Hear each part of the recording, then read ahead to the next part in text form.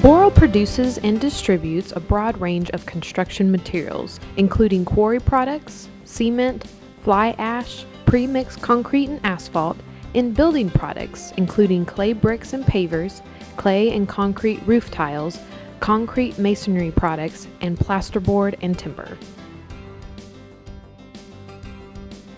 Boral primarily serves customers in the building and construction industries, with operations concentrated in 3 key geographical markets: Australia, the USA, and Asia. Discussed during each brick and heavy clay short course taught at the National Brick Research Center is the brick plant of the future. The need for automation, one kiln schedule, computer controls, and faster, more efficient firing was emphasized. All of these features have been addressed by Boral Bricks in the plant at Union City, Oklahoma. And with the addition of methane gas from the landfill in late 2006, the operation took another step toward becoming one of the best examples of how the industry should prepare for the future.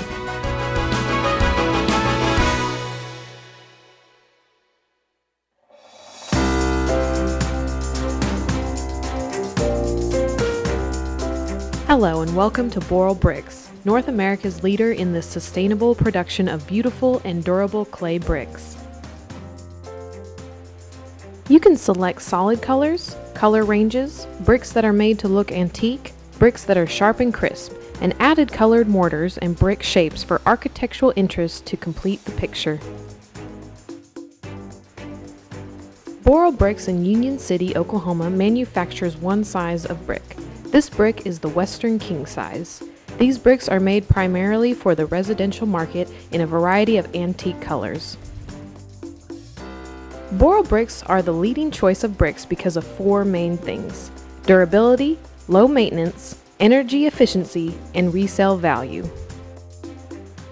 Boral Bricks produces the best, most durable bricks in the world. We are so sure our bricks will hold up that we guarantee our bricks will last at least 2 lifetimes. When you're building a new home, you can choose from a variety of exterior sidings: stucco, cement-based siding, and wood composite siding, but none can match the beauty and long-term durability of Boral Bricks. Boral Bricks are also low maintenance and don't require unnecessary painting or patching. Safety is our #1 priority here at Boral Bricks. That is why we are a voluntary protection program company. OSHA's VPP recognizes employers and workers in the private industry and federal agencies who have implemented effective safety and health management systems and maintain injury and illness rates below National Bureau of Labor Statistics averages for their respective industries. In VPP, management, labor, and OSHA work cooperatively and proactively to prevent fatalities, injuries, and illnesses through a system focused on hazard prevention and control, worksite analysis, training, and management commitment and worker involvement. The last portion of this film is focused on safety orientation, since safety is our #1 focus.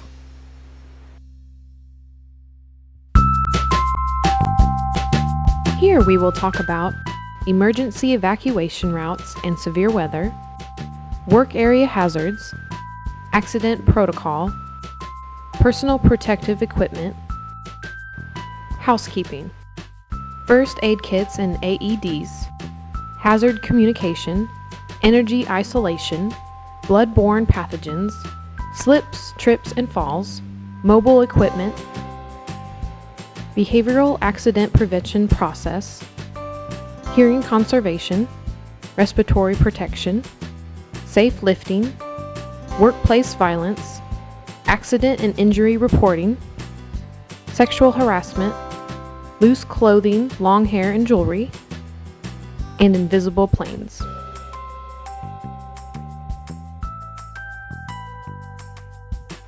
In case of an emergency,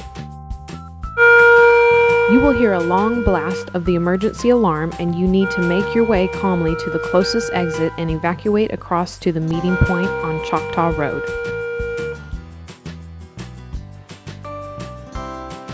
In case of a tornado, you will hear a series of short blasts of the emergency alarm This is severe weather alarm, and you need to make your way to the proper storm shelter assigned to you. There are 3 storm shelters. 2 are located on the west side of the plant, and 1 is at the very front by the shipping office. Hazards in your work area. Mechanical, moving equipment, mobile power equipment. Chemical, such as paint stripper or hydrochloric acid. Environmental, hot environment and cold environment. Mobile, such as forklifts or trucks. Behavioral, no horseplay on the work floor. In the case of any accident, notify your supervisor. An accident is an unexpected and unintentional event in which injury or damage occurs. Accidents can be avoided if safe working practices and procedures are observed. All accidents, incidents, and near misses must be reported immediately to your supervisor, even if they do not result in injury or damage. In the event of injury, medical treatment must be obtained. Failure to report and obtain treatment in a timely manner could lead to complications of the injury and possible delay in the acceptance of a compensation claim.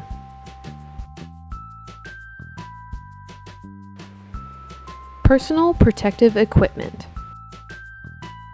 Hard hat, eye protection, earplugs, steel toe boots.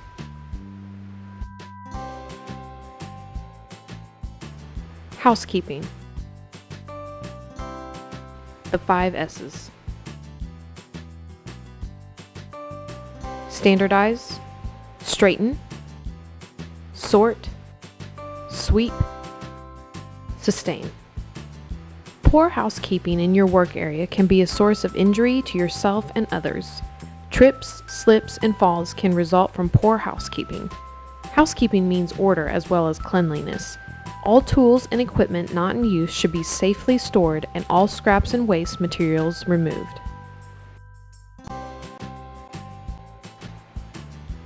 First aid. There are first aid kits in this plant. The first one is located in the break room downstairs. The second one is located in the shipping office at the front of the plant. The entire management team and some additional team members are trained in AED and CPR. If you see someone needing CPR or an AED, please contact your supervisor immediately.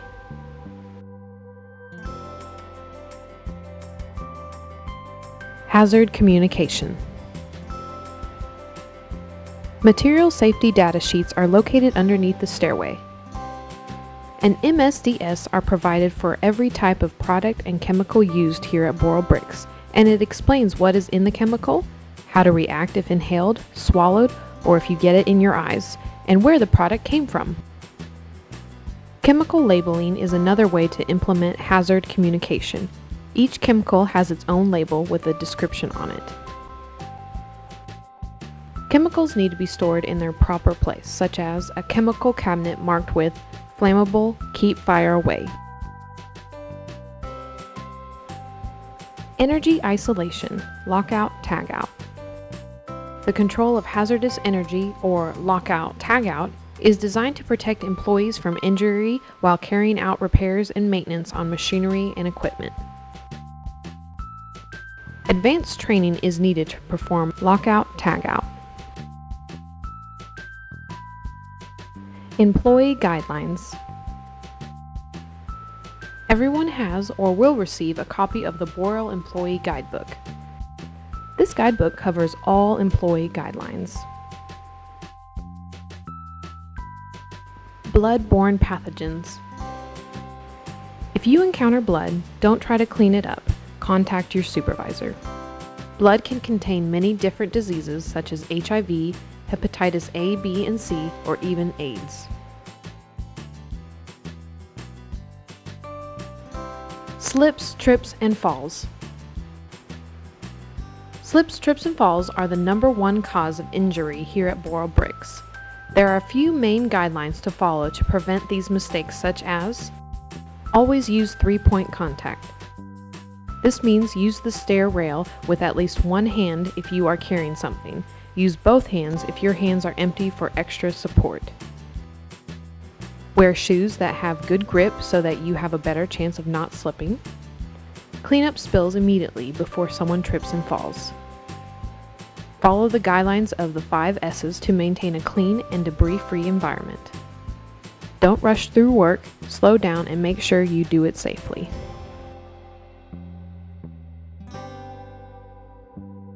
Mobile powered equipment.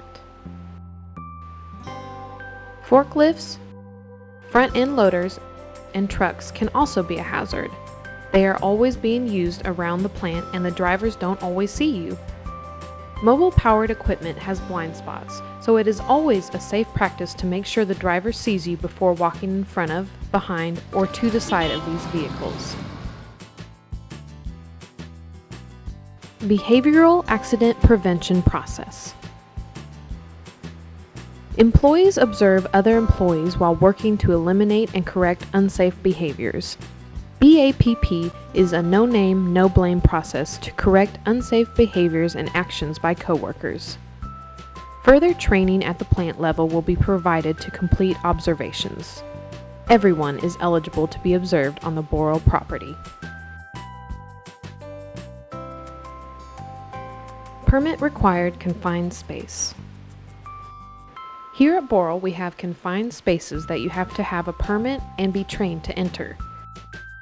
Confined spaces have a numerous amount of hazards, including energy hazards, noise, falling objects, critters, psychological, oxygen deficiency, toxic gases, flammable and explosive, the configuration of the space, such as sloping walls, loose debris, and sharp edges.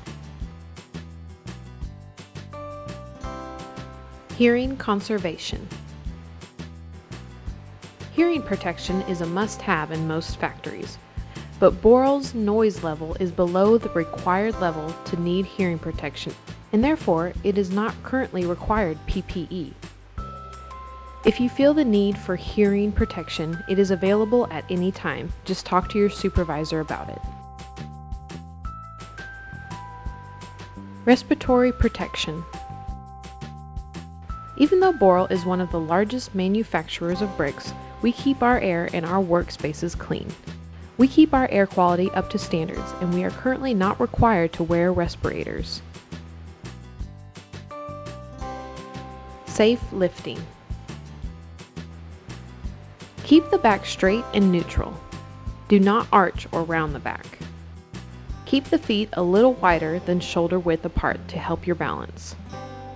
Push the buttocks backwards as you tilt forward from the hips. Do not round your back. Bend your knees, keeping your feet flat on the ground. Your knees should not extend beyond your toes. The buttocks must travel backward to achieve this. Your body can be tilted forward slightly as long as you keep the back straight, not rounded. Tilt forward from the hip joints, not the waist. Hold the object close to the body. Tense abdomen before lifting. Contract your buttocks and return to standing position.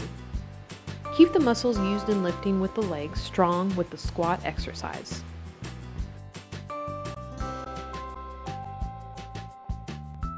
Lift slowly. If you can't lift slowly, the object is too heavy for you and you should not be lifting it. Though lifting with the legs prevents injury to the back, you may strain your knee joints when lifting the object too heavy for you. Ask for help. If you need to turn, move your feet. Do not twist your back. Carrying objects. When carrying heavy objects, use both hands to distribute the weight evenly and keep the object close to your body. If the object is too heavy for you, ask the assistants and/or use a dolly.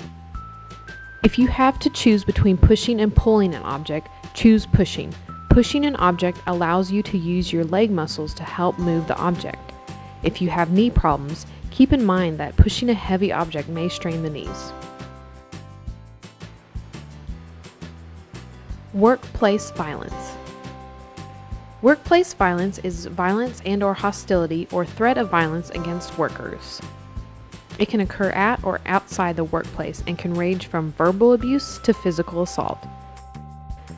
There are 4 types of workplace violence: bullying, threats, harassment, and assaults.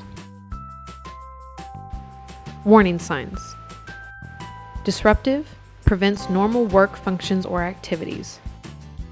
Threatening, physical actions short of actual contact or injury. Violent behavior, physical assault with or without weapons. Notice warning signs, take action to minimize the risk, and know that there is a zero tolerance policy. Report anything you see that is considered workplace violence to your supervisor. Accident and/or injury reporting. Immediately report all injuries, no matter how minor, to your supervisor. Reporting injuries is both your right and your responsibility. It ensures prompt medical care for the injured person if it's needed. You have a right to work in a safe and healthy environment, but workplaces are not perfect. Report all near misses. A near miss is a non-injury incident. We've all experienced them at one time or another. A safe working environment is everyone's responsibility. Sexual harassment. It is unlawful to harass a person because of that person's sex. Harassment can include sexual harassment or unwelcome sexual advances, requests for sexual favors, and other verbal or physical harassment of a sexual nature. Harassment does not have to be of a sexual nature, however, can include offensive remarks about a person's sex. For example, it is illegal to harass a woman by making offensive comments about women in general. Both victim and the harasser can be either a woman or a man, and the victim and harasser can be the same sex.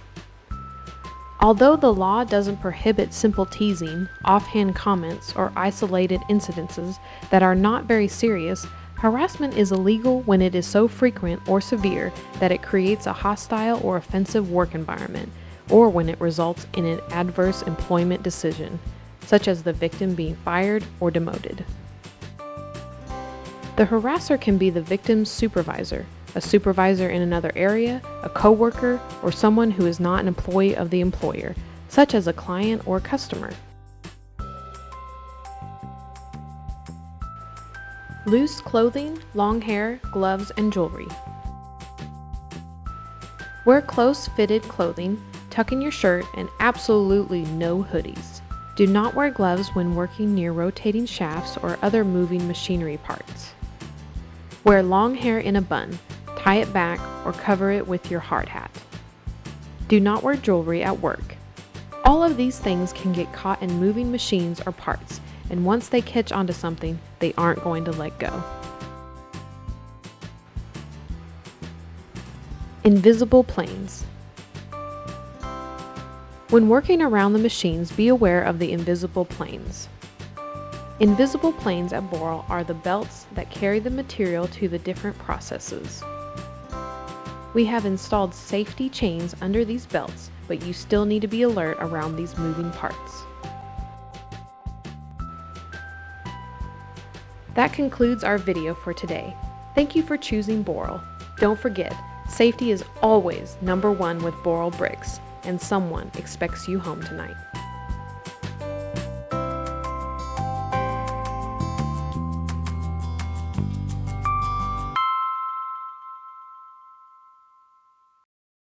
For the last 40 years, I've been involved one way or the other with safety in industrial settings. Personally, it has a lot of meaning to me. It goes well beyond my experience in the workplace. Growing up, I grew up in a working class family in the U.S., in New York actually. My father was a truck driver, my grandfather was a master mechanic, and he had had an industrial accident in the 20s that cut off the fingers in both of his hands and in partial, sort of a slicing type of a cut, because they didn't have lockout tagout in the workplace where he was working. And as a child, I first encountered that and had a lot of questions for him, and I learned the story of his accident. And that gave me a particular insight in the impact it can have on an individual. He had to learn how to eat again. He had to learn how to, since he was a mechanic, he had to learn to use his tools with much more limited hand grasp than he'd had prior to that accident in the 1920s. So that was my first awareness of this whole issue of industrial safety.